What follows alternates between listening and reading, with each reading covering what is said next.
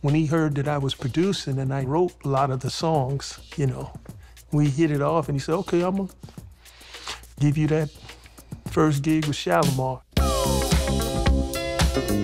And Silvers delivered, launching a hit for Shalimar in 1977 called Take That to the Bank.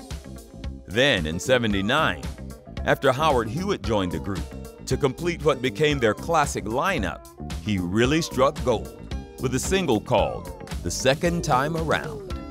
I know you come a long way, baby, but you don't need that heart of stone, no. Oh, man. That rocked Solar like it never rocked before. If you sitting down, you gonna get up. But you can't keep running away from love. I fell in love with the sound. I fell in love with the look. I fell in love with the choreography. And I knew, even as a kid, I was like, this is gonna be huge.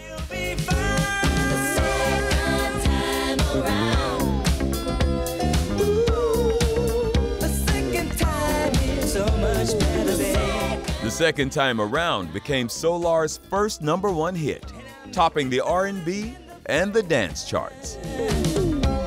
You know I really love you, and I paid for my mistakes, yes I did, girl. The Second Time Around could have been disco, but it was produced, arranged, styled in an R&B fashion. So it's really about the great song. You know